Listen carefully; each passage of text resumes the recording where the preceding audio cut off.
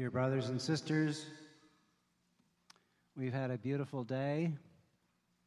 We've had a beautiful set of presentations. And I'd like to suggest to you this evening a kind of quiet prayer in the presence of our Eucharistic Lord. A prayer, first of all, in keeping with the last presentation we heard, a prayer of thanksgiving. Thanksgiving for the graces of our creation, for our redemption, for God's covenant love for each one of us and all of us together. In thanksgiving for our families, our community. In thanksgiving for our vocation or vocations, plural for some. In gratitude for the sharing that we received today. Might want to think about that. Dr. Bursmith's presentation, discussion about Philip under the fig tree and how God fulfilled the yearnings of Israel. We might think tonight of Elijah's journey. He was close to death. He wanted to die. God called him to enter into a special relationship with him.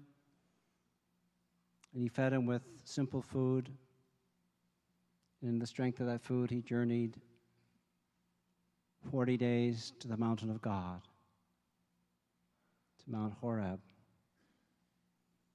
We might think of this as the mountain of God.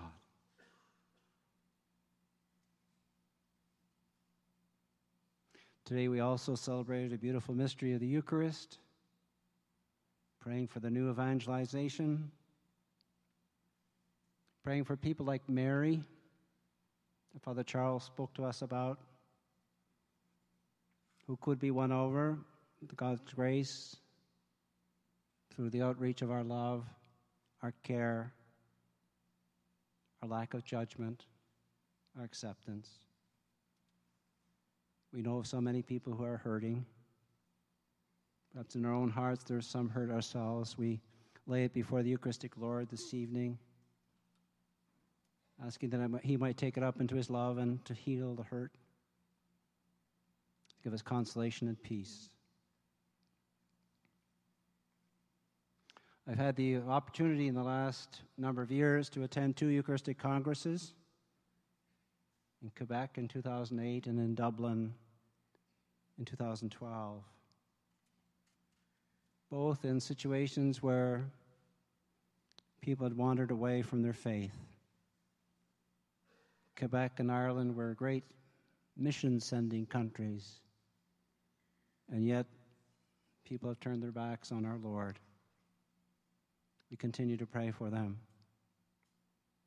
I'd like to leave you at the beginning of this first part of our worship this evening, our contemplation, our quiet prayer, with the prayer of the Eucharistic Congress in Ireland.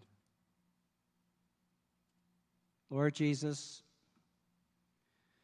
you were sent by the Father to gather together those who are scattered. You came among us doing good and bringing healing,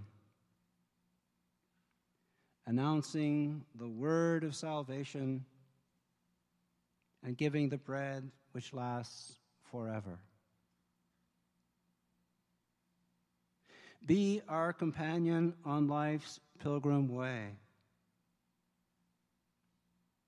May your Holy Spirit inflame our hearts, enliven our hope, and open our minds, so that together with sisters and brothers in faith, we may recognize you in the Scriptures and in the breaking of the bread. May your Holy Spirit transform us into one body and lead us to walk humbly on the earth in justice and in love, as witnesses of your resurrection.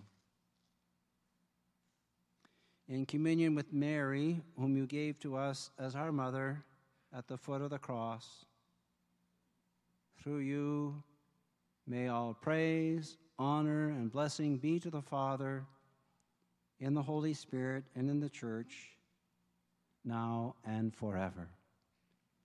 Amen.